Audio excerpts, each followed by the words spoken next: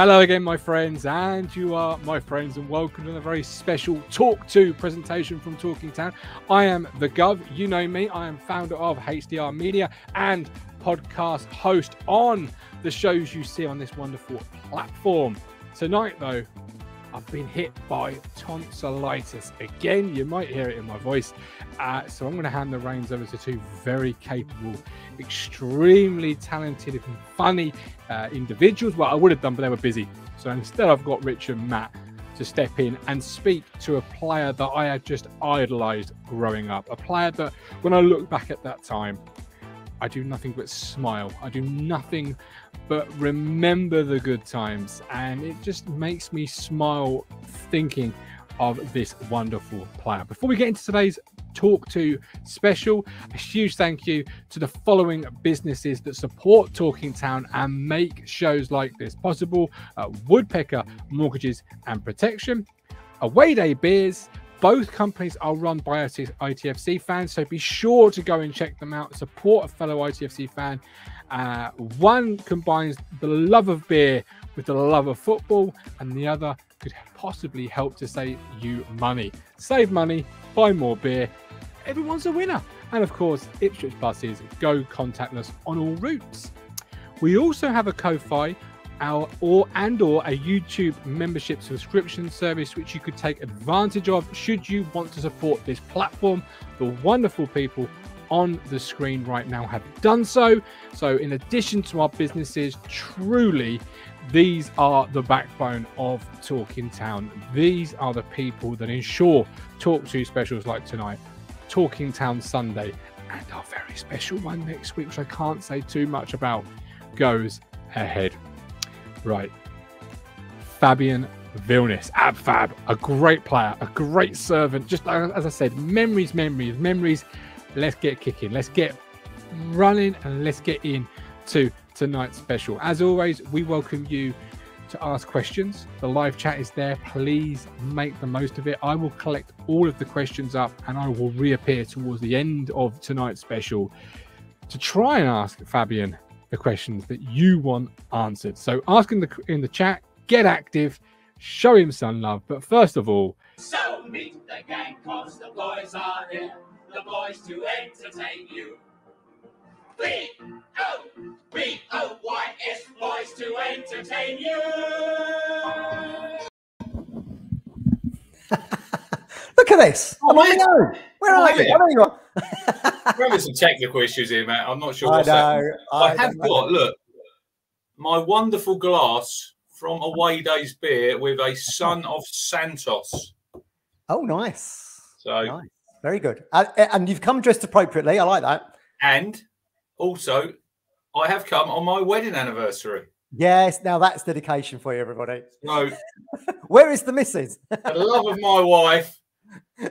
She's out. She's gone out with some friends for something to eat. But the love of my wife is sort of here, but the love of my football club's maybe a little bit higher. But I'm saying it because she's not here, Matt. And please do not. She'll be watching this back later. Well, we might as well bring in the star turn right now. Yeah, he's on cloud 9, isn't he, Fabian? He's on cloud 9. Feyenoord, his hometown club, won last night in the is it the Europa Conference League, Matt? Yeah, it is. Europa Conference League. Drew 0-0 away at Marseille to reach their first European final since 2002. Yes. Listen, we all love Fab. When he played, he came for 200,000, played 323 games in all competitions, 6 goals. He didn't score many goals. When he did score a goal, we all remember it. We all remember it. And we also remember what he said about that lot up the road. We will get to that later. 15 new players. He did say that. Here he is! Fabian! How you doing? Oh, what an intro. What an intro. Thanks, guys. Thank you so much. Thanks for having me, by the way. Great to see you. And so tell everyone, Feyenoord is your team. Yeah, Feyenoord is my team. It's where I'm from. I'm from Holland, from Rotterdam. It's my hometown. And last night, obviously, Feyenoord made it to the semis. They played the semis for the first time in 22 years, I think, 21 years. And they made it. They made it. I mean, they won the first leg 3-2 at home against Olympique Marseille. And last night it was a bit nail biting, but we made it to the end. We got a draw, no draw. So the 25th of May we're gonna play AS Roma in Tirana, Albania. Jose Yeah, Mourinho. Jose. Yeah, Jose. It's gonna be something special, by the way. It's gonna be very Good luck. special. We'll be cheering you yes, on. yes. Thank you so much. Well, it's going to be some good European finals, Fab, because obviously we had Rangers last night. Yeah, I know. Europa League final. We got Liverpool. Did you see the Manchester City game on Wednesday? I saw all the games. I watched Liverpool on Tuesday. I mean, there was quite a scare the first half, but second half, they just did a normal routine, and they made it to the end quite easily. I must say, the second half then. And then on Wednesday, I watched, of course, the Real Madrid game against City. That was crazy, by the way. Oh my God! I was thinking, it's going to be an all-English Champions League final, but Real Madrid, I don't know what's happening with this year with the team, but they kept going, and still, they made 2 goals in the space of 2 minutes. So, do you think Man City just switched off there, Fabian? As a former professional footballer, how can they go from 90 minutes they've kept a clean sheet and then suddenly they've let 2 in like a minute? I know, but this is probably something in their head. They think, okay, you know what, we're nearly there. The moment they conceded the first goal, probably, I think it's quite normal. As a football player, you're gonna think, oh no, is it really gonna happen? Are they gonna score another goal? And you know what? Real Madrid scored another goal in a space of 1 or 2 minutes, and then you're gonna think, oh no, we have to play another 30 minutes, for the extra time. Yeah. But Real Madrid, they had the momentum going, so they kept going, and and at the end of the day, they made it to the finals. So it was a big surprise actually. Yeah, because especially the first leg. I mean, City, they were quality. They were very, very good. There's some sloppy moments, but they were very good. They're very good this year, actually. They were 2-0 up, weren't they, in the first leg? And they've still not gone through to the final. It's mental. Yeah, 2-0 up after 20 minutes, I think. Is it 20, 15? Yeah. 11. Oh, 11 minutes. Oh, here we go. So 4 times, Fab. 4 times in that tie, they led by 2 goals. I know. This is... Oh, my God. I mean, Pep Guardiola, he must be fuming because he keeps trying each and every year, but it seems something is just not happening for him, with City. Really, it's a real shame. Shows you can have all the money, but when it becomes 11v11 on the pitch, sometimes it becomes an even playing field, I guess. I know. So that's a crazy thing about football, That's why we love it all. Talking about European success, Matt. Yeah. So today's the day in 1981 when we played the first leg of the UEFA Cup final, Town against AZ Alkmaar. When you signed for Town, in 1999, what did you know about the history of the club? Did you know about the great Dutchman who played for Town? Yes, of course, because Frans Thijs and Arnold Muren, they were big. They were very big also in Holland, of course, because they played for the national team, and they had a great success, with Ipswich Town. And this was the first time when I actually heard of Ipswich Town, through Frans Thijs and Arnold Muren. But I think Romeo Sonnevan got me in touch, in contact with Ipswich Town at the time. And it was quite a surprise for me, actually, because, I didn't know there was any interest from Town for me. The funny thing was that I think in 1998, probably somewhere around Boxing Day, a week before Boxing Day, we were playing AZ Alkmaar, and I heard that Josh Burley was sitting in the stand, to watch. I think he went for another player, and then he saw me play, and he was like, "Oh, okay, he's a good player." And I think he came over once more, and the rest is history. He saw me and he signed me up for 3 years at a time, 3.5 years, and I stayed there for nearly 10. Did you play with Romeo at Breda, Fabian? Yeah, I played with him for only a season because he's a bit older than me. And he's a great guy. And obviously he helped me a lot. Especially in the beginning when I just signed for Ipswich Town. Yeah, we He was, had him on the show Sunday, didn't we, Rich? Yeah, we had him. We had him. He made his debut in the first game, Fabian, I went to watch Town, 1984. So when we had him on Sunday, 84. 1984 was my first game. Yeah. So when we had him on Sunday, I always remember Romeo. He had lots of hair and he had a lovely moustache. Yeah. We had him on Sunday. He's got no moustache and he's got no hair. Just like me now. Yeah, you had some great hairstyles at Town, didn't you? You had some great hairstyles. Because the thing is, with the fans, they were quite curious, each and every week, what sort of hairstyle I was putting on, if I was wearing on a match day, and me at the time, I was just like I just try something new every now and again, and it was kind of a game or a challenge or whatever to change my hairstyle every home game. Brilliant. Well, look, where should we start here, Rich? Should we start with the great season in the Premier League? Should we do that? Yeah, well, we could. The first season, obviously, you came to replace Tarico because he'd gone to Spurs, Matt. Yeah. He'd gone really good player. I remember when he went, the Town fans weren't too happy. You signed in January '99, and we made the playoffs that season, but it was the away goals then, Matt. It was the last year of the away goals. Did you know that I was talking to Colin the other day? Colin's in the chat, Fabian. Colin has been watching Town since 1964, and he literally knows everything. So he told me a stat the other day that it was David Sheepshanks who got the away goals rule scrapped. Really? Yeah. Yeah. We're losing by it. By the way. It's good. Because we'd had a couple of seasons where we, obviously, to Bolton, we lost to the first season you at Town. I think we lost before to Sheffield United, Matt, I think, a couple of years ago when we sort of just got in the playoffs. So, and then obviously the next season it benefited us, didn't it? Because obviously, Bolton. I mean, it was the playoff, the first game in the playoffs against Bolton. Yes. And I think away we drew. Is it 2-0? 2-2. Yeah, 2-2. Yeah. And then at home we were losing 3-2, and then I think Jim Matilda scored the 3 equalizer in the very last minute. Yeah. And then we got into extra time, and then Jim, he was on fire that day. By the way, it's unbelievable how good he was. He was so good. Probably the best game he played for Town, But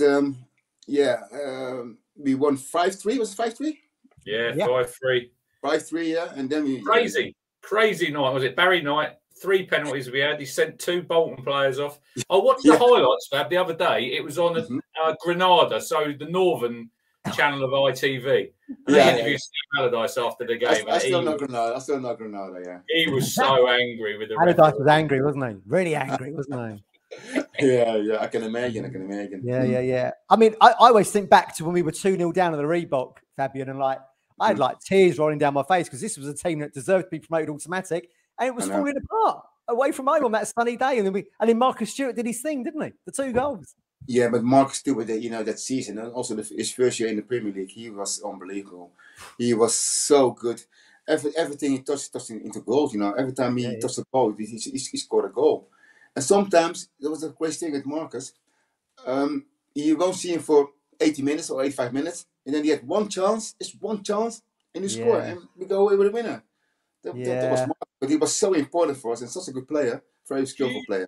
Do you think he was unlucky not to play for England that season? Yeah, I think he so. He was the top scoring English player that season. I think he was a joint leading top scorer. I think Jimmy Floyd Hasselbank was the top scorer, and I think Marcus was second. I think he got 19. Oh, you're second. Okay, 19. Yeah, so I think it was for the Englishman. He was the best scoring Englishman in the Premier League. So it was quite strange, and I was hoping and rooting, for him to get a call up, for England, but unfortunately, no, he never got one. So it's a real shame. It's a big shame. When you joined Town, Fabian, did you we asked Martin Royce this question. 1 minute you're in Holland, enjoying your life there. Next minute you're in East Anglia. I mean, it was like a huge culture change, presumably. I mean, and it changed your life, I guess. I mean, did you find it hard to settle in, or was it quite easy? Well, it wasn't that hard, in all fairness. It was just like different mentality in a way. But it wasn't really that hard now. It was a surprise, that everything went so quick, because one moment I was in Holland, and because I came in the winter break, in the Dutch winter break, and the next moment I was playing for Town, and I think the talk with with the manager, just everything went so quick, and within a week I had to move home from Holland to the UK. No, I think it was probably 3 days. I have to move home from Holland to the UK, so that was quite a shock actually. But no, it's just I mean, everyone at the club, the players, they were so kind to me, and they kind of embraced me from the very first moment onwards. Oh, yeah, who did you hit it off with to begin with? Who was like who took you under their wing a little bit?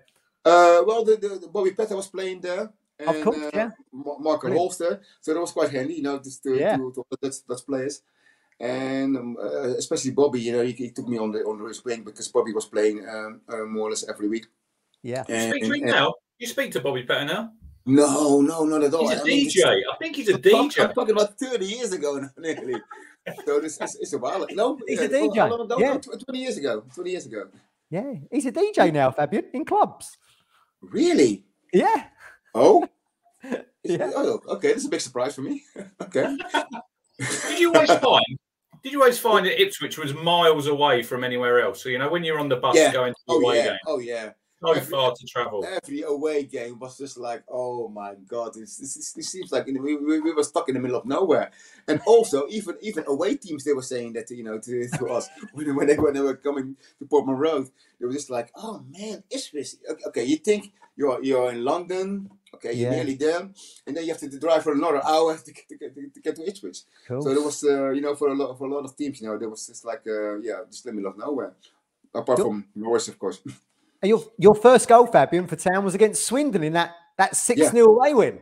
That's a hell of a hit. I was watching that earlier. That's a great strike. Yeah, I know.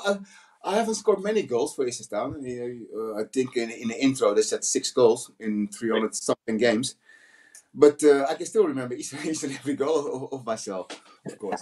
It was a great celebration as well. You like that? Yeah, but that's the thing, when you hardly score any goals, you don't know how to celebrate. You've got to go for it, haven't you? No problem. I think that was left-footed as well, Matt. That was a left-footed one. Yeah, it was. Yeah, nice little through ball, edge of the box. Great hit.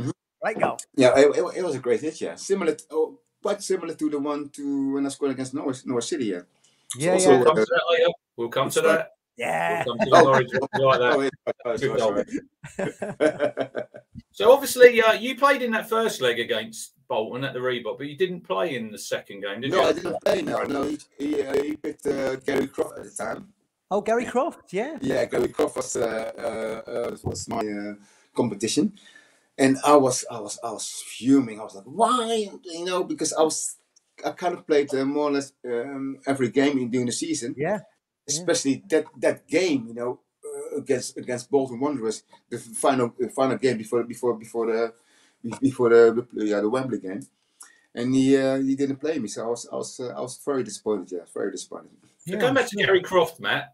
Yes. What do you remember about him when he had his tag? Do you remember when he? I watched. What did the lads think when he got in trouble? He signed, didn't he? He signed. He hadn't been to the club long, and then he's got a long on the law. I think I went to I think it was Sheffield United might have been his first game with the tag, and I remember you could see it through the sock. Yeah. We were kind of taking the mickey out of Gary, at the time, but that is normal football stuff, dressing room stuff. What happened? But I can remember we had a Christmas party. I think we had a Christmas party, with the team, and we went away. But Gary Croft obviously wasn't allowed to come with us because he was tagged.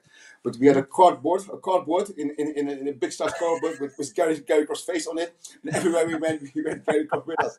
He was still with us in spirit, but it was quite funny. Was it difficult, Fabian, to you didn't play as Rich did in that second leg? Was it difficult to? I don't know. You want the team to do well, but you wish you was out there as well, don't you? You're kind of compromised a little bit. Yeah, of course. I mean, as a player, you want to play every game, especially the big games. Yeah. You want to be involved. But the second game, he didn't even brought me on as a sub. But I must say, the whole atmosphere and the whole spirit and of course I was rooting, you know, for the whole team and for the good result.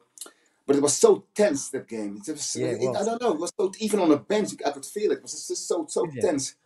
And I mean, the game keep changing every minute. So, but I kind of also was playing the game. You know, even when I was sitting on the bench, I was still playing the game. And you know, of course, I was disappointed, but I was obviously also very happy that we got through and we made to the finals. It was really tense, that game. I remember when Royce scores the winner, loads of people, strangers, jumped on my back. I got squashed, went down about 5 rows. Yeah, I know. But Martin Royce, oh, my mate Martin, yeah, he was so important for the, you know, for Town as well. Great signing, yeah. He scored some very important goals for, you know, for us at the time, and he was a good player and a good mate. Did you know him before he signed for Town? Was he a name you knew of already? Yeah, of course, yeah, because he was playing for Ajax, and he played a few games in the first team. But before, he was also playing for Vitesse Arnhem, and I don't think I've played against him at the time, but I knew his name. Yeah. So you helped embed him when he arrived, I guess. Yeah. Same thing. What Bobby Petty did to me, I did to him. Yeah. Because I was here for, I think it was 3 years or 3 years or 4 years. Yeah. No, sorry, 2 years when they signed Martin. So it was always handy. He was another one who Romeo recommended to the club. Pardon? He was another one who Romeo recommended to Town.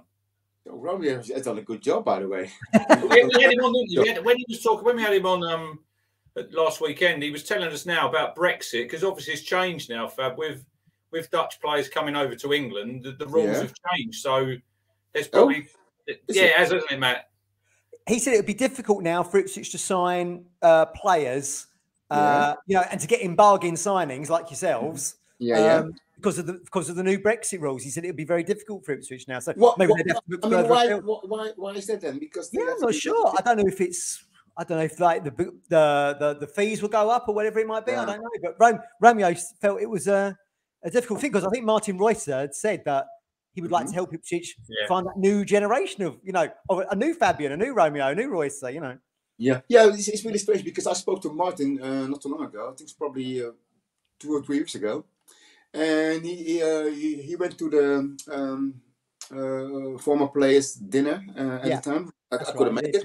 Martin went there, and he came. He phoned me before if I could go, but I couldn't make it because I'm coaching on under 18 teams for Sparta Rotterdam, and I couldn't make it. So and afterwards he again he called me up. He said, you know, he would like to help the team, help Ipswich Town. To bring young talented player over to the club. So who knows what the future might bring? Hopefully, because you know, if we can get that new breed in, that'd be great. The thing is, you know, I'm coaching. I'm the manager of the coach of Sparta Rotterdam on the 18, and I've got some really good talented players in my team. Really young players, you know, who I'm not sure if they're gonna make it to the first team of Sparta, but you never know. You never know. You never know. It's around the corner. Yeah, absolutely. You still follow Town, Fab, because obviously we are not doing that well now. We're in all fairness, I mean, I was following Town. Let's have a look. Last season, the season before, and the beginning of the season, and then I don't know why I stopped following them, and the results weren't so great, especially in the beginning. I was like, wow, what's going on? I think the first 5 games, I only got 2 points or something like that. Yeah. And then I just stopped following Town, and I was like, oh no, here we go again. It's going to be another season like that. So no, I don't know any of the players now. I don't know. They're all new. It's all new team, all new spots. I don't know any of the names. So this is really strange to do. Do you feel a tinge of sadness, Fab, knowing that you've played in Europe for Town, you played in the Premier League for Town, and then suddenly we're in the 3rd tier? I mean, that would have been unthinkable back in your time, wouldn't it? Yeah, I know. It's really sad because each year, you know, the beginning of the season, I'm hoping, I'm rooting. Okay, now you know they're gonna go up, they're gonna get promoted. Especially for the last, is it the 3rd year now, 2nd year, 3rd year? It's gonna be the 4th year. 4th year. 4th year already. Yeah. Wow. I know. Oh, Time flies. God. Yeah, Tom definitely flies. Yeah, You're playing these big teams like Cheltenham and Fleetwood and I know. Forest Green Rovers, Fabian. Have you ever heard of Forest Green Rovers? That was unthinkable. Yeah, that was really unthinkable. But what's going to happen with the team next season? Then do you know? Well, we got taken over by American ownership, so they've put a lot of money into the club, Fabian. So off the field, it's going pretty well. And we've got a really good CEO called Mark Ashton. Okay, he really knows. He's kind of a different figure to the Marcus Evans era, and he knows the game inside out. So we're actually in a good place off the pitch. We just need to, I don't know, we just need to get that team together, that team spirit together. And we've got Kieran McKenna as our new manager, who came from the coach from Man United, so he's been around the block. Yeah. So we've got all the pieces in place. Is he a good manager? Yeah, he seems to be. He seems like a very technical coaching style manager. And the crowds have been fantastic, Fab. We played Charlton. It was the last league game of the season, and we had nothing to play for.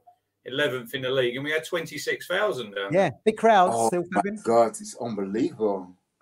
Yeah. Well, I'm gobsmacked, actually. Yeah. So everything off the pitch is going great. We just got to get the team right. That's all. Yeah, but the thing is, with Town, I'm speaking about my time. Then the support, from the fans, there was also every home game there was a big crowd. Yeah, it was. Yeah, they were great times. Yeah, there was. They were. When we got to the Premier League, Fabian, they were like, we never thought we'd see those. Like you talk about Murin and Tyson and the great Bobby Robson team and all that. We never thought we'd ever get back into Europe again. And then suddenly, very first Premier League. Yeah, the Premier League. It was unbelievable. I mean, I remember the. I don't think you played in the first game, did you? At Tottenham, were you injured that day or something? No. I think again he picked Gary Croft. I think Gary Croft was playing that game. But then the second game against Man United on Tuesday. Yeah, he picked me, and then since then I've played more or less every game in the Premier League. Yeah, Martin, I wonder why. Martin, roll the footage, please. We got some footage here, Fabian, of a certain goal. I think everyone in the chat will sort of remember this. You probably remember this like it was yesterday. Yeah. I can always remember that goal. This was that was an unbelievable goal. I can still remember Fabian dancing around at the top tier of the Pioneer stand. So that I still remember your knee slide. You done a knee slide and you took a massive bit of turf out. You nearly face planted forward. I know. I mean, Alan Ferguson, the groundsman at the time, he wasn't too happy about it. No, but that's the thing. Well, what I've told you before, I hardly score any goals, and I mean, I think the day before I just kind of figured out that I was about to start, against Man United, and Man United, at the time they had big players, Jaap Stam, Barthez, Beckham, Giggs, just name it, Keane, Scholes, all the big players, they were playing that day. Here it comes. Here it comes, Fab. Here it comes. Oh my God! Here's your moment. Plenty of experience in him. Look at it. You're in acres of space in a second, aren't you? Yeah. I left Giggsy behind me. Yeah. Oh, here we go. Great touch. Here it comes. Yes, get in there. Can you still remember it well? Oh my God, the celebration. Oh. I have to do something about it, yeah. Why'd they leave you unmarked like this? Look at what an error. Yeah. Look at that.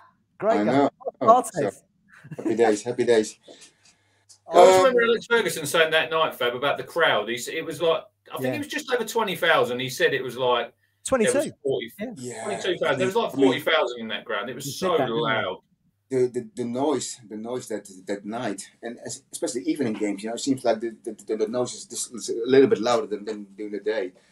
But we have waited so long for this moment. The very first home game in the Premier League, and then also against Man United, that was something special. And then also to get a result out of the game, just something very special. Yeah, a night to remember. I think that really kick-started the season, didn't it? Because we'd obviously lost at Spurs 3-1, having taken the lead. Yeah. And then, I mean, how's your luck, innit? You got Spurs on the opening day, then you got Man United, and then suddenly we take a point from them. I mean, I feel like that goal, Fabian, you scored was kind of lift off for the season a little bit. Yeah, I think so too. Yeah, because George Murley, our manager at the time, he we saw the three fixture games against Spurs first game, United second game, and I think it was Sunderland third, Yeah. and then away third. And he was asking each and every play, okay, how many points do you reckon we're gonna get out of the 3 games? Some said 3, some said 2, others said maybe 5 or 4. No one said none. Now, I was thinking, okay, maybe 4. I think 4 would be, very good, because I was thinking maybe a point away at Spurs, Man United home. It's going to be tricky, because I think they won a triple, the season before. Champions. Yeah, and then against Sunderland, we're probably going to get a win. So I was thinking, okay, maybe 4 points. It was like, no. We're gonna get 9 points out of the first 3 games. Everyone was looking at him like, yeah, right. But he has such a belief in the players and in the team, and it was it's just unbelievable how he managed us, that season. Well, that Sunderland game you talk about, because obviously Titus scored in that game, didn't he? Ran like the length of the pitch.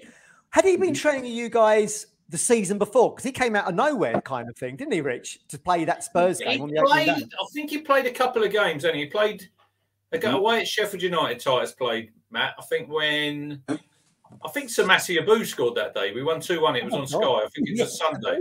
Yeah. But he hadn't hardly played Titus. I remember he was on the corner, or he was on when you went out with the trophy.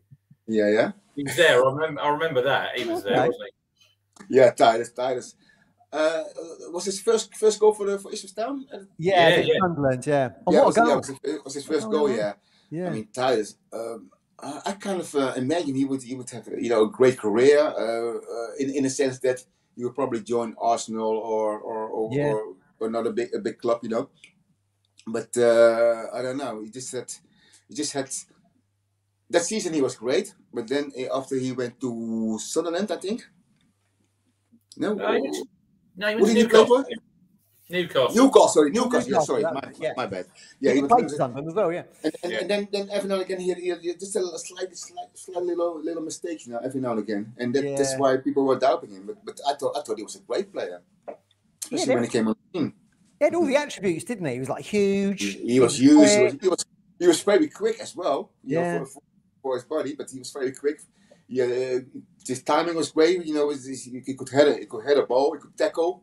He had everything. He had just everything. But it's just like sometimes a little lack of concentration, I think, or maybe I don't know. But he was good for us. Yeah. Very good for us. Did you have a good relationship with George Burley then, Fab? What was he like as a manager? Was he kind of like a strict manager? Or was he quite laid back, or? It was going well until he subbed you away at Helsingborg that night. Well, that's the thing. I had a very good relationship, with George Burley when I came to Ipswich Town.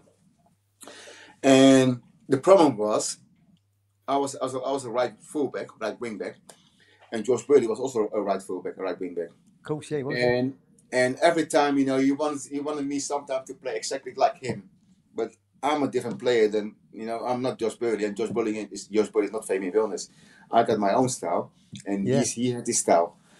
But then he said, well, you have to play like, you have to do like this, you have to do like that. And then I was like, but I'm Fabian, I just play my own thing. I like to go up and down and, do my own thing, a little step over or things like that. And sometimes, in training, he's like, okay, now just move aside. I'll show you. And I was like, huh? Why?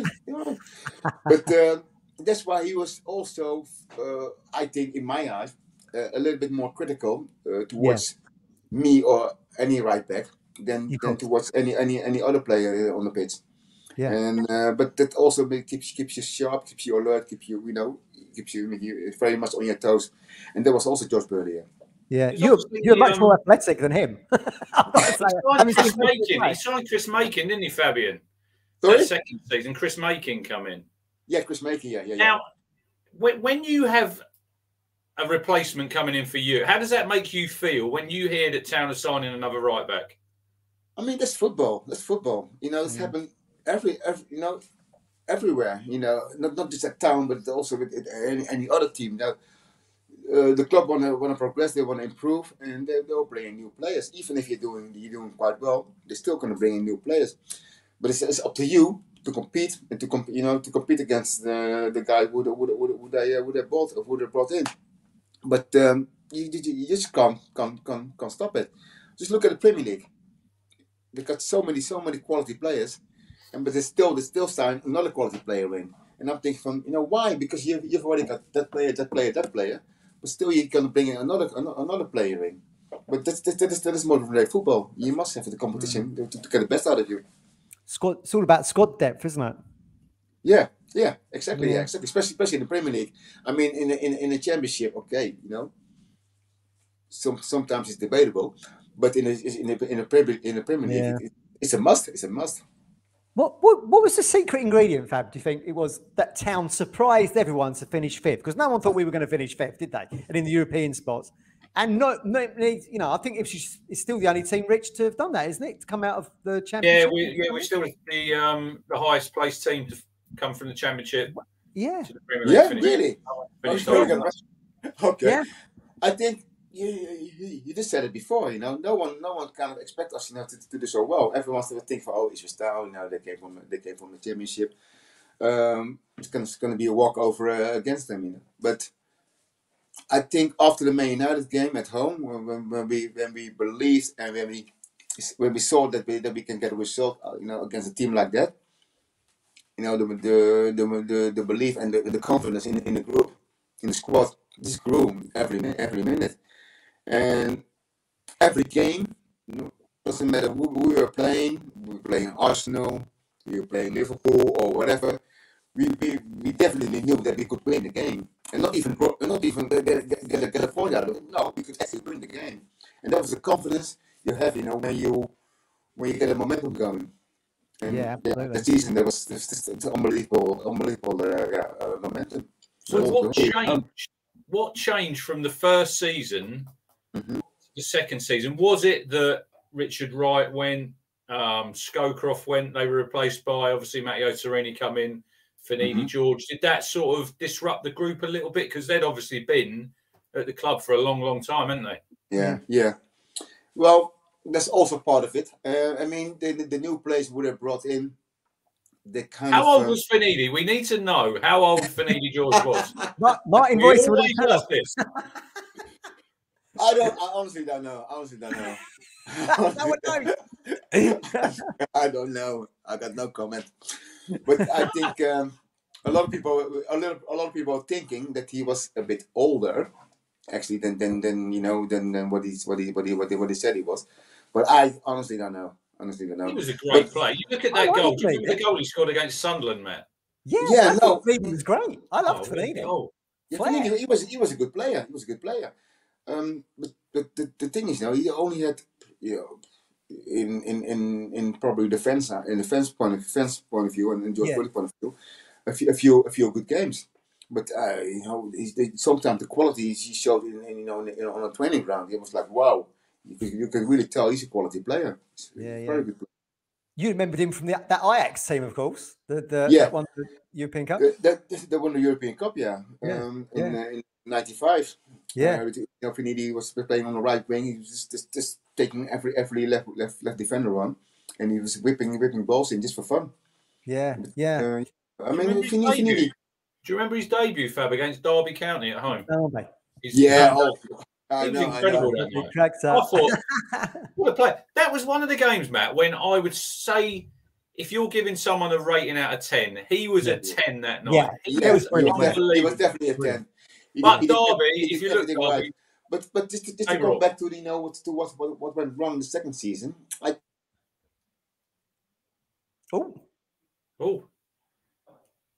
Fabian's frozen. What went wrong that second season? We'll bring him back. Still okay? Oh. Yeah, he's back. What went wrong with the second season? He left us at the I know. The second season, the club just really brought in a lot of other new players, but the first year in the Premier League, once a month we just went out with the whole group, with the whole team. We now go just out for a meal or go bowling, karting or whatever, or just this is something fun, you know, with the players, and it was just a regular thing, once a month or once every 2 months. So the team, everyone gelled, even the players who you don't really speak to, you know, where you don't are big friends with. Everyone still gelled, but the second season with the new players, this didn't gel with the team. They just went to the training ground and they just went straight home. When we organized something, they never came along, and that was really strange. And you could really feel it also in the bonding, in the group bonding. Yeah. Didn't quite have the same team spirit, I guess. It wasn't really the same team spirit as in the first year, and also expectations were very high. Yeah. When you're fifth in the Premier League in your first year, everyone expects the same thing, you know, the year after, but it doesn't work like that, you know, because everyone knew that, okay, you know, Ipswich Town is the one to watch, so there was especially extra prepared, you know, to play against us, you know, extra motivated. Well, I suppose, Matt, like Fabian says there, you know, like I said, you had Richard Wright and you had Scowcroft, they'd come through the academy. They knew what it meant to play for Town, you know. They've got that DNA, Ipswich DNA. Like when they go, did you think Richard Wright should have stayed at Town, Fabian? Because he went to Arsenal and it never really worked out for him, sort of his career after he left Town. Yeah. Well, okay. You have to be really honest with me, okay? You play for Town your whole life. And then Arsenal come in, you know, knocking on your door. Do you want to play for us? What are you gonna do? Yeah, I suppose David Seaman was there at the time, wasn't he? Yeah, I remember that season, Matt, when he went to Arsenal. Richard Wright, he played every game in the FA Cup, didn't he? Until the final. Yeah, he did. Yeah. But with Wright, he was also knocking on the door of the England squad. Yes. Yeah. So he was thinking, okay, you know, I'm just going to go to Arsenal, you know, bigger club. I'm going to be more exposed, more exposure, a lot more exposure. So I can completely understand his move. This is normal. You're a football player. You want to play at the highest possible level. In the best team. The best team we can be involved with. So I can completely understand his move. Yeah. I thought he was like ahead of his time a little bit because everyone like praises the Man City keeper as being that sweeper keeper, but Richard Wright was doing it back in 2000, wasn't he? Yeah, I know. But with Wrighty, I mean, he was this unbelievable goalie. You know, his shortstop, his kicking, and just everything. Even on the training ground, you know, with finishing. Sometimes he just made a kind of a competition. You know, one on one against him. You hardly score. Because he was just so good. He was just like a cat, you know. Just his reaction, just unbelievable. We got a question for you in the comments here, Fabian. Are you drinking a mojito? Matt Stannard, our good friend there. No, it's a mint tea. It's a tea. Mint tea. Good man. We've actually got some footage here. We're talking about James Scowcroft, Matt. Yes. Yeah. It's a game against Leicester. It was on Sky, and Martin's got some footage. He's going to load it up. And you put a great cross in. Was this 2-0? Was this a 2-0? 2-0. Marcus Stewart scored, and then Scully got the second one with a diving header. I think Martin's going to play it in a minute. He was a good player, Scully, wasn't he? I thought he was really underrated at 10. I think he was very much underrated. Yeah, very much underrated. So he did very well for us. You know. Here we go. This got up to 40 points, I think, Rich. Yeah. Oh, look at that. Look at that. Oh, what a cross. He couldn't miss, could he? Hey, there you are. Look. I was great down. cross. Look at that. Oh, that's good though. Here it comes. First time. Here it comes again. Yeah, I remember that game really well. That took us to 40 points, which was always the magical mark of not getting relegated, wasn't it? That was the debut of Marcus Stewart's gloves, Matt, I think, that game. The gloves, Really? the famous gloves. Yeah, the gloves. Yeah, he had the gloves out. Oh yeah, Mark Stewart. Yeah, That was a cross. That reminds me of a fullback who plays now. Now, what are your thoughts, Fabian, on Trent Alexander-Arnold? Ooh. Yeah, you're from Liverpool. You mean? From Liverpool, yeah. Yeah, he's so good. I really rate him. You know, he's a very good player, and not just this season or last season. He's been like that for, I think, for the last 3 or 4 or 5 years, 4 years. Yeah. Yeah. He's been very good. Why are you asking? Oh, just that cross reminded me. That was like Trent walking one of them balls in. Yeah, That could have been Trent Alexander-Arnold in a blue town kit, Matt. That could have been. Yeah, no, but he's a quality player. He's going to quality player. I would love to see him again play against Real Madrid, by the way, on the 28th of. Yeah, cool. Be interesting to see. One thing we've struggled this season, Fab, in League One, is putting decent crosses in. Was it something as a fullback and a wing back that you would practice a lot on the training ground to put those good balls in like you did for Scully? Yeah. I mean, so certain exercises, certain training sessions, we had to put in a lot of crossing, especially from the fullbacks. Yeah. Because I was also playing wing back. It's like Jamie Clapham was playing on the left side, and I was playing on the right side. So me and Jamie had to whip and cross it every time, non-stop. And then the strikers or the midfield players, they were just running into it. But it's something we kind of practice, more at the training ground. Yeah. Is there a lot of pressure being a wing back? Because I guess you've got to be there for the defence, and you've got to be up there to support in the attack. So you're in both halves each time, aren't you? Yeah, well, I was quite happy because in the championship I was playing as a wing back. We were playing like a 3-5-2 system, and in the Premier League we were playing more like a regular 4-4-2. I was quite happy. I was quite happy with that role actually, because as a wing back, this like you said, you have to go up at the attack, but also you have to go down to defend as well. And then the whole game around, for 90 minutes, and after the game, it was just like this started crying me up. We've got a wing back at Town at the minute, Fab. We've got a wing back at Town at the minute called Wes Burns. And he scored 12 goals this season. No, 13 goals he scored this season. 13, I think it was. As a wing back. Wow. Wes Burns. Well, he was a right-sided midfielder, and he does sort of. He plays more forward, you'd say, Matt, because we've got a lad called Genoa Donatian we play three at the back, but he can play right back, and he plays that third centre back on the right, and they dovetail beautifully down that right side. Really good. Well, Burns is good. He's like you, Fab. I mean, not defensively minded as you, but in terms of getting forward and getting balls in, exactly the same. Yeah. No, it's a real shame because I can't find any footage of League One games at all. Or you have to go on the internet or something. But so normally you can't find any footage. In Holland, then I'm talking about in Holland. You can find footage of obviously Premier League, even the Championship. But for League One, you can't find. So this is very difficult. Yeah. Did you now because Ipswich's season's finished now, Fabian? Even though the Premier League is finished. Our season's finished. Did you kind of like, you'd go on holiday, have a few drinks and that? Was it difficult to get back into the swing of things in terms of getting your fitness back to what it was supposed to be when you came back for pre-season? No, I think as a sportsman, as an athlete, you kind of know what you can do, what you can't do, and what you can eat and what you can't eat. I never really let myself go, during the summer period, because I knew that if I would let myself go, I have to work even harder to get fit. And I was like, no. In my first year in England, I just after a long season, I just let myself go. But then my very first pre-season training in the UK, I was dying. I was absolutely dying because I think I put on. It's something about 7 or 8 kilograms. I don't know how you put it in stones. It's probably 1.5 stone. Yeah. 1.5 stone. 1.5 stone. Yeah, roughly.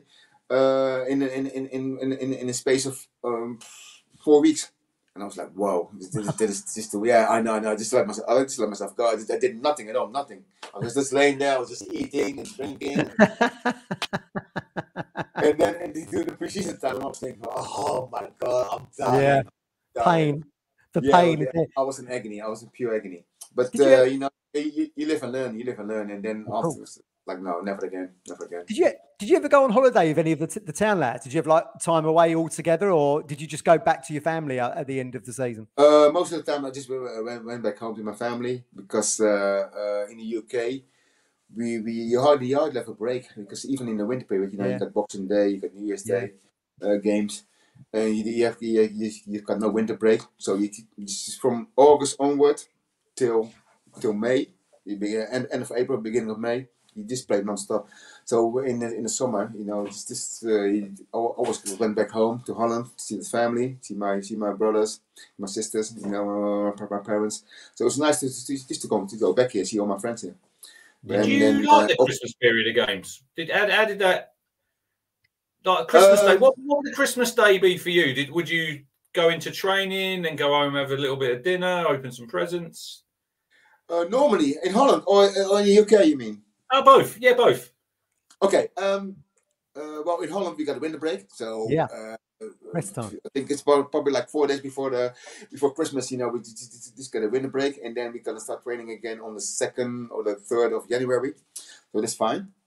So you get a week to yourself, or a week and a half to yourself, where you can just chill out, relax, enjoy Christmas, enjoy a New Year, you know, with the family, special quality time. And in the UK, there was a time as well where we had a away game. I can't even remember. On Boxing Day, and then I think we left also on Christmas, the day before on Christmas, yeah. And I was like, okay, I haven't got any time to celebrate Christmas, you know, with the family at all. Yeah. And that was quite something new to me. But the players who were playing here, players from the UK, they were kind of used to that. But for me, it was something new. And also with New Year's Day, I think it's a great day for the fans. From a player's point of view, to celebrate New Year in a hotel with your roomie, and you think at 12 o'clock, okay, Happy New Year, okay, I'm going to bed now, bye. There you're gone. Yeah, another day. Is it the New Year? Is it the way you wanna go into the New Year? It was just weird. It was just strange. It's really strange compared to what I was used to. So, hold on, I'm just going to turn the light on. Hold on, you have a minute. Hold on. So Martin's got another goal here, mate. We've got another goal. Great stuff. Yeah, we've got another goal lined up here, Fab. Is it better? Okay. Another goal. We've got another goal. One of the 6. This is another Premier League goal. It was a Monday night football. Coventry. We're talking about crosses. You're talking about crosses, Matt. Martin Roycer puts this lovely ball in. Look at this. 90th minute. What are you doing in the 6-yard box in the 90th minute? 0-0. Striker. Oh, look at that. Oh, unbelievable. I remember celebrating that one as well, watching that on TV, going crazy. Well, the thing is, if you rewind it like 10 seconds ago, I was making a challenge. Yeah. That's why I was somewhere over there. Yeah. I think this ball. There you go. There we go. Yeah. There it is. And then obviously I stayed there. Yes, you won that. Yeah, nice. I kept going. I was in a box. Great cross from Martin. That was a great diving header. There you go. So earlier, great shirt. So for the people in the comments earlier, so Mark Dowling, who we know lives in Ireland, comes on here. Yeah. And I told Fabian before we went on air, that goal coincided with Judith Keppel. Does anybody in the comments know what Judith Keppel done on that day?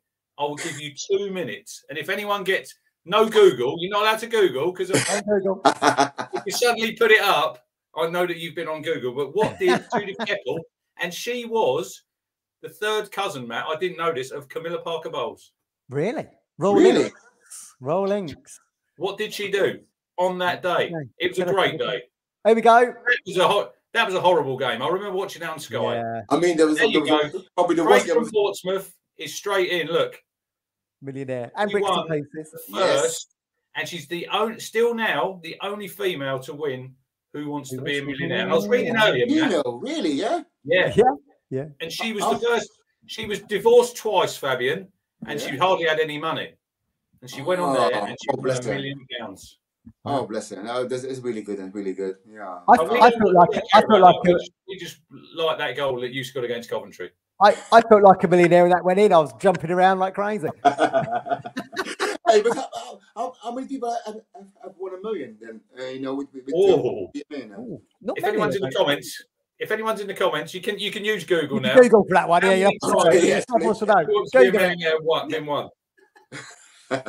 Yeah, this is a funny question, because I'm just curious.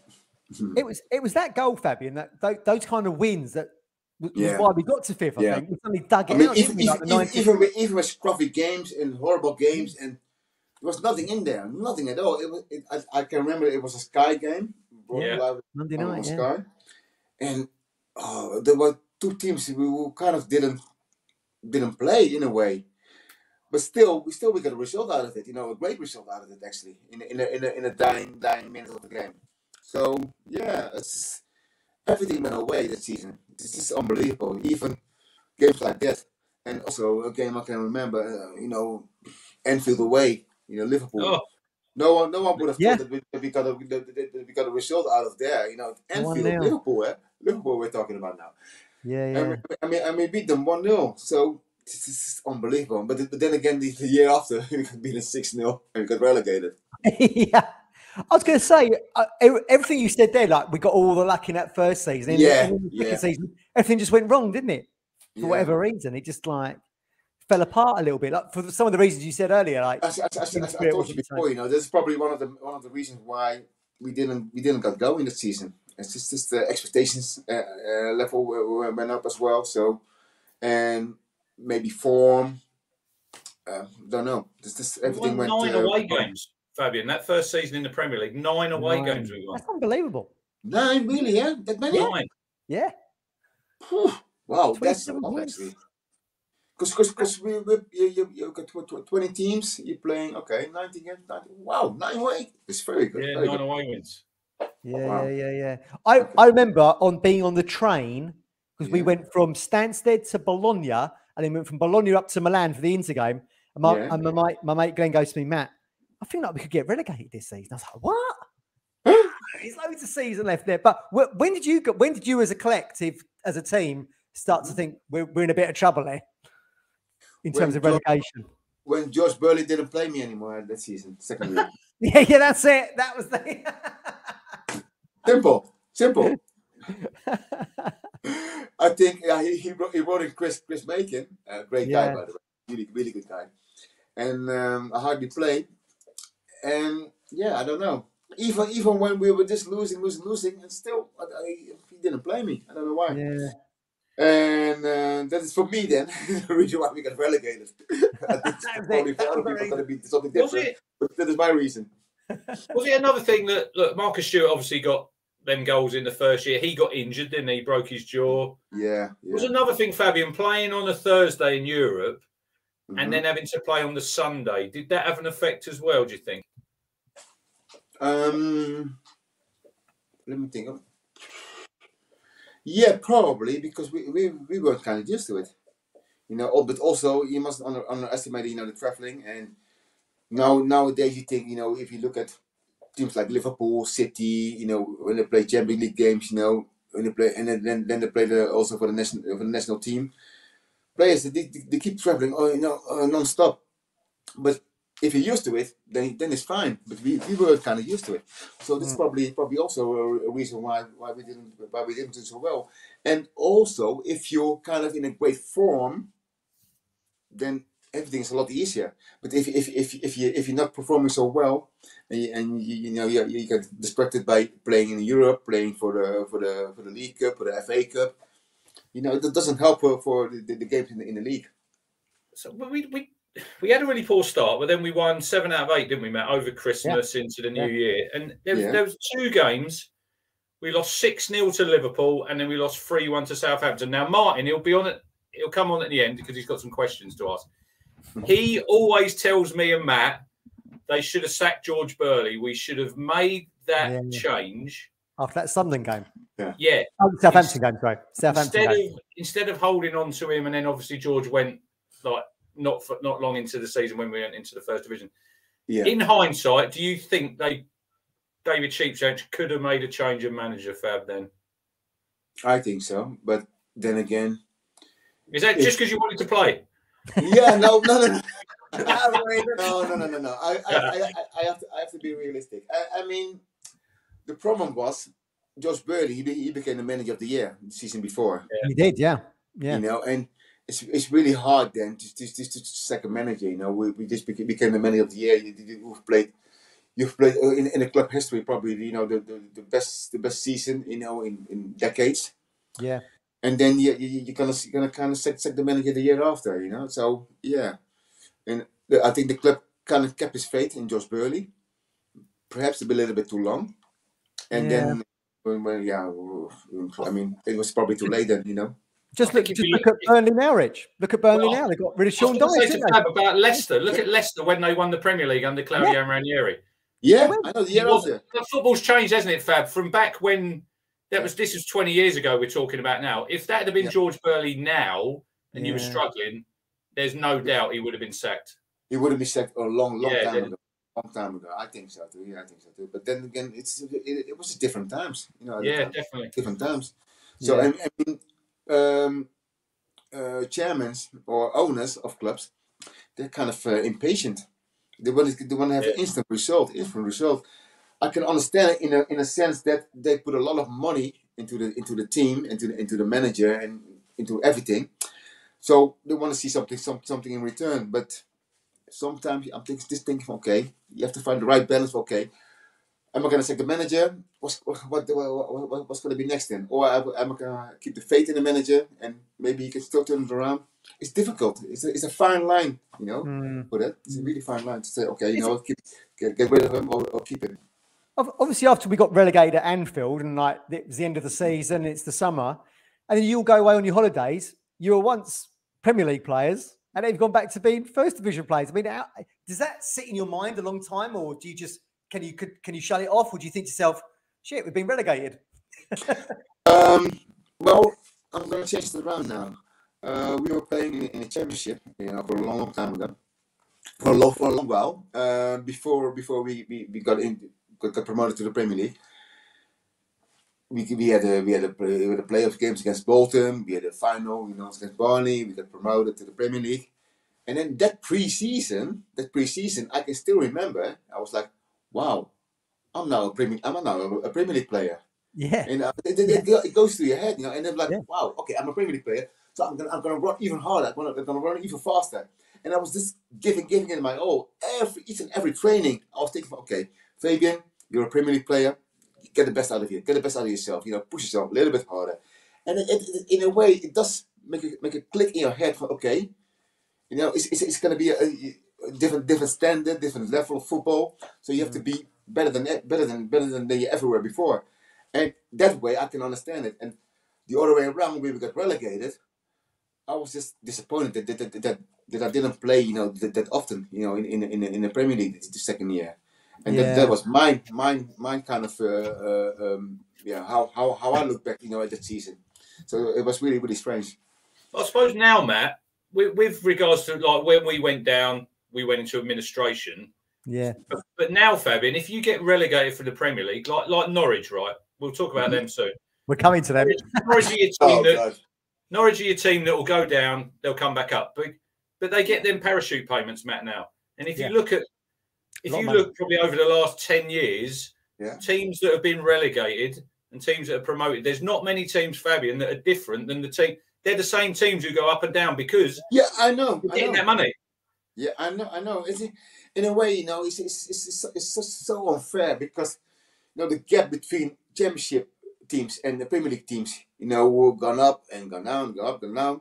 It's huge. It's huge, and it's getting bigger and bigger and bigger each year. So, but what can you do about it? Because when you get promoted to the Premier League, you got a lot of money to spend, you know, to the squad. And you think of, okay, you know, the squad is getting bigger. You got more expensive players, so you know the salary is going to go up. You know, for all the players, everything is going up. Okay, then you get relegated.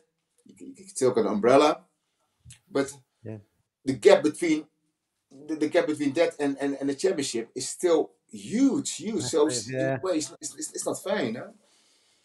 Yeah, absolutely. Well, I mean, look, let's move on towards that Norwich game, Rich. And Joe Royle is now in charge, Fabian. How is he different to George in terms of managerial style, Joe Royle? Joe Royle, yeah, he's yeah, I love him. I love Joe Royle. He was just so laid back and so chill. Also in his team talk, he was just like, in a way, he didn't say that, but in a way he said, "Just go out and enjoy yourself. Go out and express yourself. You know you are good players. Just show to your fans, show to everyone. You know, so everyone's watching." And Joe Rowe gave a lot of confidence, to players, especially to me, because the first time, when the club signed Joe Rowe, he was talking to all the players, and he also had a word with me. He said, "Okay, you know what? I know your history. We're gonna start from scratch. Okay, everyone's gonna get a chance to show me how good you are. And that was exactly his words. To show me how good you are. And he gave me a chance, and I took it with both hands. And since then, I always look forward, never look back." They were great years, the Joe Rowe years, weren't they, Rich? I mean, we scored so many goals. Remember the Krug 6-4, mental game. Yeah. I mean, Joe Rowe was a manager. He liked to play. It's very attractive. Very attacking. Yeah. And his motto, his way of thinking was more like, okay, as long as we score one more goal than an opponent, then it's fine by me. Then he's happy. Yeah. We've got the Norwich goal ready. Yeah, it's coming on. Everyone's going to love this. Were you at this game, Matt? Did you go to this game? I wasn't at this game. I think, was it on Sky? I seem to recall watching it. Yeah, it's on a Sunday. I was there with my mum. Was it Sky? Yeah, it was a Sky. Yeah, it was a Sky. In Bowditch. Here it comes. Chested. Straight in the corner. Chested down beautifully. And then straight over to the fans. Look. Yes. Someone's pulled his hemi there. Yeah, Craig Fleming's hamstring went. Oh no! What was that like then? Scoring in front of the Barclay end. Yeah. Something special, something very special. Because I knew about the issues in Norwich. The fans. There's also a little bit of banter between those two. Yeah, the rivalry. The rivalry, the big rivalry against those two clubs, and to score that goal, away at Carrow Road, it was something special, very very special.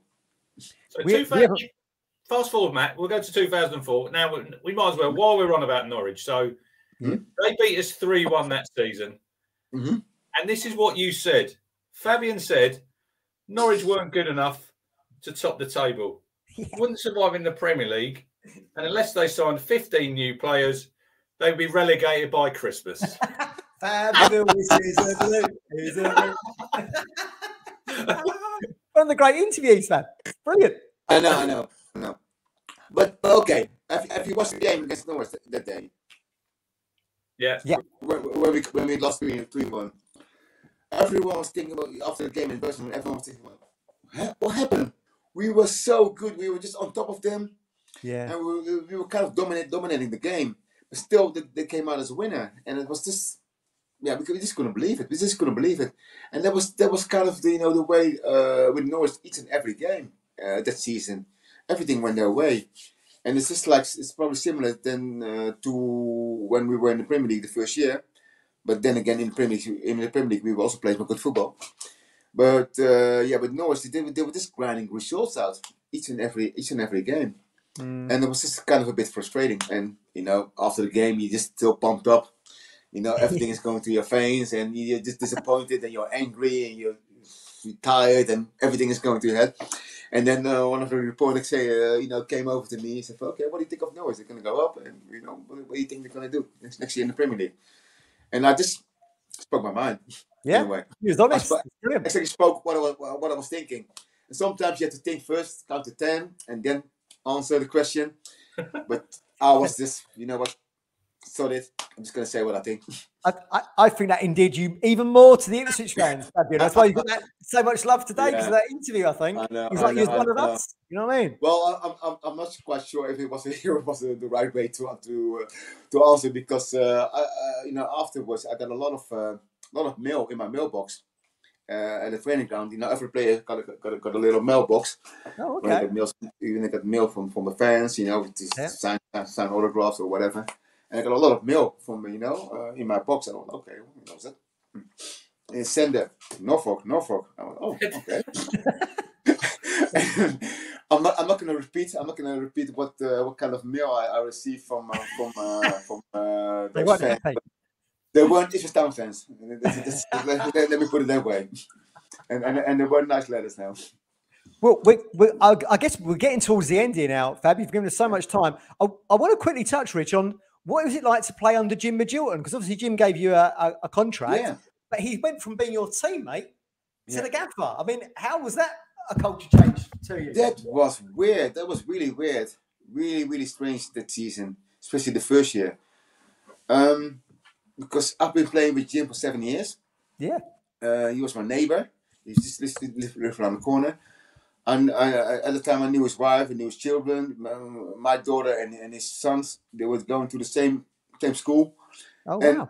They were just playing together. And then all of a sudden, he's your manager. You have to call him Gaffer. And I'm like, huh? Yeah, it's a little bit weird. Yeah. For me, he's still Jim. No, you have to call him Gaffer. And it took me probably a month or even longer before they were saying, okay, listen, you can't call him Jim anymore. He's the Gaffer now. Yeah. And that was really strange. But I think it was probably also for him, difficult, because we knew each other for such a long time. And then I was happy for him. I was the first one to congratulate him. When he got a job, and I was just over the moon. But then I didn't realize at the time that it would be so different and so difficult at first. But after a while, you just get used to it. Yeah. But it was strange in the beginning. Yeah, I must admit it was really, really strange. Did a lot of players find it difficult to adjust to that relationship change? I don't think it was the other players. I don't think they kind of found it difficult. But for me, I had a different relationship with him. Yeah, of course. We were neighbors. We were just neighbors. Yeah. Also, when he was the manager, we were still neighbors. and I was like, sometimes he didn't put me in the team, and I was driving home, and then he came after, and I was like, oh yeah, what? And it was this strange situation at the time, and that's why it took for me personally. It took me a bit longer to adjust in the role that he was your manager now. But no, he's done a great job, and he's a great guy. Every now and again, I still speak to him. But Jimbo. So he says, he was quite an emotional guy, wasn't he, Matt? Yeah, he was. Yeah, so obviously on the pitch, he was emotional, Jim, because you could see he was playing. Yeah. How did that change when he was a manager, or did he still got worse? No. Oh my God! Sometimes in the dressing room, he can get very direct. Let me put it that way. Yeah, I'm sure. Or in your face. And he's also something. He just if you made a mistake, he just tells you in front of the whole group. You made a stupid mistake or whatever. And Larry. Yeah, he's very direct, and he's. I don't want to call it emotional. It's more like Jim is Jim. He's Irish. He's like fiery and everything. Of course. So, yeah. His appointment came out of the blue, didn't it? Because Joe Roll left, and we'd already said goodbye to Jim retiring, and then within a couple of months, he's back as the manager, wasn't he? It was a weird time. Yeah, because Jim, it was strange because at the time, Joe Roll was gone. And I think he also discussed it with me that he said he's going to apply for the Ipswich Town job. And I said, yeah, just go for it. And so I kind of knew that he was probably thinking of applying for the job. Yeah. And what I've heard from the interview, he had a great presentation. His presentation, his interview was just fantastic. He blew the whole board away. And that's why he got a job. Yeah, but, Jim is. I think he's done well for Ipswich Town. I think he's done really well. Yeah, absolutely. Like yourself, Fab, an absolute legend in the blue.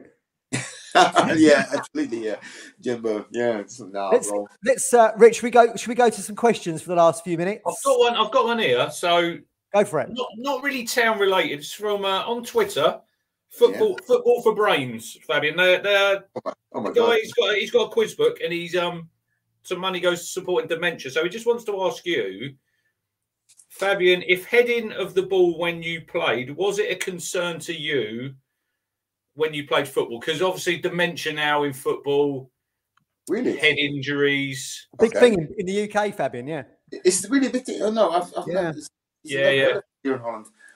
No, never. Never stood still, but that I could damage anything, But no, it wasn't really a big thing now. So I'm surprised to hear that now, actually, because I knew that in the UK, I think for children under 12 years, they weren't allowed to head a ball. Yeah. I can understand that, but for grown-ups or for adults, no, it wasn't. Normally, it's not really a problem. Did you like heading the ball when you played? Did you like heading the ball? Because you played second half sometimes, didn't you? You played in the middle as but I mean, when you're a defender, you must head a ball, because otherwise, there's no point to play the back. When you're a defender, you must head a ball, because sometimes you get high balls, you must go in for the challenge. And if you don't like to head a ball, then you should probably don't play at the back then. I tell you what, before we get into the questions, Rich, we've found your debut goal, Fabian, at Swindon. Martin, if you've got that, let's look at that one. Here it comes. I don't think I've ever seen it. Probably here we go. Once or twice. Look at this. This game, we had fans at both ends of the stadium. We're behind both goals here. Oh, good! Here it comes. Move. That's good finish. This is celebration. Good move. Can you rewind it a little bit? Yeah, out and in. Straight in. Oh, lovely. In. Yes, get in there. Left back. Drilled it. Do you know, Matt, who was in goal for Swindon that day? He's a really famous goalkeeper, but not for playing in goal. He scored a really famous goal once. Oh my God! I could remember the manager was Jimmy Quinn, but I don't know who the keeper was. Jimmy Glass. It's a trivia question. Jimmy Glass. I don't know. Fabian, when you come off here, put Jimmy Glass into YouTube. He played for Carlisle. He was on loan at Carlisle in the last game of the season. Goalkeeper. And they needed a goal to stay up, and he went up for a corner. This is literally the last game of the season. They need to win to stay up, and he scored from the corner. And he never played for Carlisle again. He was on loan to him. No. Yeah, isn't it? It's like a film. Yeah, and all the fans run on the pitch. They all run on the pitch. Right, Martin. What's the first question we've got as we run down on time here? What have we got? So Sharon Guest says, Fabian, do you still play at any level? How fit are you? Oh, I play for Spotterfetch every now and again. Okay, nice. So I'm with the 40+ team, and I'm still okay. I can't complain. Every now and again I play my little game, and I'm also coaching on the 18. So and sometimes I also play with my boys. So they're kind of keeping me fit and young. Nice. I'm still fit. I'm still fairly fit. Yeah. You enjoy being a coach? Yeah, I love it. I really love it. Next season I'm going to do under 23s. Oh, brilliant! At So, Sparta. Yeah. In Holland it's on. In Holland. In the UK it's under 21s, and here in Holland it's under 23. Yeah. Great stuff. Town manager one day, Fab. Town manager one day. Pardon? Town manager one day. You never know. You never know. You never know. We've got a question from Colin. We call Colin the GOAT, Fabian, the greatest of all time, because he's been going for so many years. And he sent me a photo earlier of him when he was 24. He's 65 now, with Arnold Muren and Franz Tyson. We're going to show the photo a little bit later. What do you think of those pair of legends, Arnold Muren and Franz Tyson? Like you said, they were trailblazers, weren't they, really? As opposed to Dutch players coming to the UK. Well, the thing is, Arnold Muren and Franz Tyson, I've never actually watched them play, apart from, from footage, when I was playing for Ipswich Town at the time. But I've never actually watched them play for Ipswich. I watched them play for Holland. Yeah. Of course. But they were unbelievable, man. They've done so well for the club. They got us the European Cup. So this is something that they will never forget, and stuff. But great players, very intelligent players, by the way. And Muren put that ball in, didn't he, for Van Basten? Look, Fab, look. Hold on. There it is. Van Basten. Van Basten. What a goal that was. Yeah, nice one. I wouldn't say the ball from Arnold Muren was made the goal, Matt. It was a great I know. But the thing is, I know we're talking about against Russia in '88. His volley from an unbelievable angle. How can they get the ball in the goal from there? It's unbelievable. Fantastic. Great player. Great player. It was crazy. We've got another question here from Coxey. Town played Gillingham at Portman Road in 2005, and Ewan Roberts, who played for Norwich, went in hard on you early. Do you remember that, Fabian? Should it have been a red, not a yellow? Do you remember that? No, I can't remember that now. 2005. Yeah, it's going back a bit now, and it look 17 years. No. No, don't remember that one. No, sorry. Gillingham. Yeah. Rob Smith, how come Fabian ended up at Grays Athletic after leaving Ipswich? Yeah, that was in Essex, yeah? It was the Essex, yeah, that's true, yeah. Well, the thing was, I was supposed to go back home to Holland after my final year at Ipswich Town. But then, the club granted me a testimonial, but it was not until the following season. And I had to stay fit. And I was supposed to play for a local team. What's it called again? Oh, my God. Leiston, yeah. No, not Leiston. No, not Leiston. It was Leiston. No, I was supposed to play for the team.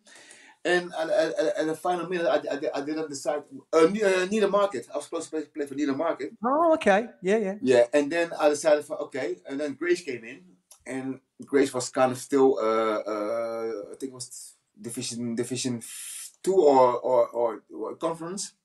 Yeah, conference they were. Yeah. Yeah, it was conference. Yeah, it was kind of decent level. And I was thinking, okay, if I have to play my testimonial, I still want to be fit. I still want to be playing on a decent level. And that's the only reason why I said, okay, you know what, I'm going to play for Grace Athletics. Because otherwise I was supposed to play for Nedermarket, or I was about to go back home to Holland.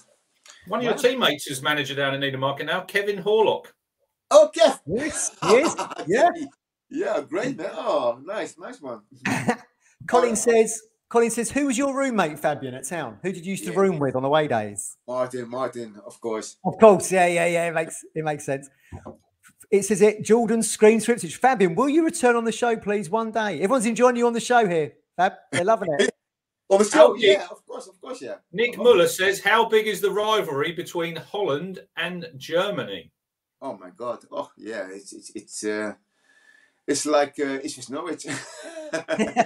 Yeah, it's quite similar. Yeah. It's fairly big, yeah. But it's also to do with the war, in 1940 and 1945. Yeah.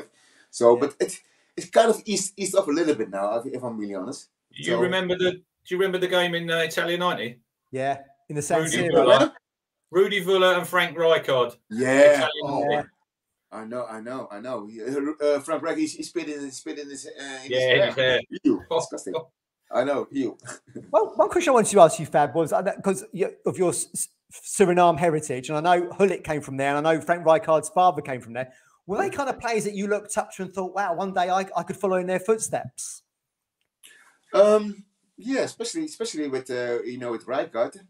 Yeah, because Rijkaard was also playing, at the back, and Gullit was obviously a striker. But in all fairness, I mean, I was just I never thought that I would kind of made it into the Premier League, because of course you were playing in Holland, in decent level in the Eredivisie. Yeah, and you're kind of taking everything at a time. But I was never ever thought of moving back over to England to play in the UK and get promoted to the Premier League. So it's kind of happened as a surprise. Nice surprise. Oh, brilliant. Daniel Hill. This is fantastic, this question. Hey, Fab, my sister was in your daughter's class at primary school, and in 2006, you invited us all to her party at your house. I'd like to go to your party at your house. Yeah, I'd like to go to that. Yeah. He said it was brilliant. Yeah, appreciate it, and glad you're doing well. A Town legend. Oh, bless. Oh, very welcome. Great my daughters, they're big now. They're huge. Oh my God. So they're like 20, 21, and 25. Oh, wow. So they're not so small anymore now. But they're great. I think we've got time for one more question here, Fab, and we'll let you get on with your evening. Ooh. Coxie says, best Town player you played alongside. Who was your favourite? You can't say Martin Reuter. No. This is a tough one, and might surprise you. But when I just signed for Ipswich Town, a young boy, Kieran Dyer, he had So much skills. It was unbelievable. It was on the ball, off the ball, and he kind of impressed me, you know, with his movement, with his skills. And that was probably even though, you know, I played with other players, you know, in the Premier League as well. I would still say Kieran Dyer. Yeah. Wow. Good player. Good player. I suppose he only played. You came in January and he went at the end of that season, didn't we? When we lost. Yeah. I only played for the half season with him. Half season. Yeah. After that. Fantastic. So, yes. Good player, though. Good player. Yeah. Well, there we go. Look, time has flown, Fabian. We've done 85 minutes. It's already gone. Okay. We're there. We're going to leave. I know you're an hour ahead over there, aren't you? yeah. It's already nearly. It's 10 o'clock now. Yeah, I know. Yeah. Well, we thank you all for your time and your generosity to come and see us. It's been an absolute honour. No, Matt, Rich. Hey, listen, man, thanks for having me, man. Thanks for having me. I had a great time. To kind of reminisce back to those days. It's been a while ago, but no, thanks ever so much for having me on the show. Yeah, brilliant. I hope you and Martin can come over together to Portman Road and we can meet you in person again. Oh, that would be great. Yeah, that would be next great. Season, maybe. I would love that. I would love that. Yeah, really love great time. Great stuff. I wouldn't put that on Fabian. It depends who we're playing, Matt, because some of these teams in the 3rd division, you wouldn't enjoy sitting there watching them because we don't. I'll tell you that. Maybe you play that No, it's fine. It's fine. No, it doesn't really matter, man. It's fine. I would love to come over because the thing is, last thing, I haven't been to Portman Road now for I don't know how long. Must be 8 years, 8 years, 7 years. So it's a long while ago. So I would love to go over there again. Brilliant. Well, hopefully we'll see you soon. Yes, man. No. Then again, thanks again for having me, man. Thanks a lot. Thanks very much, yes. Fab. Have a good one. Cheers, guys.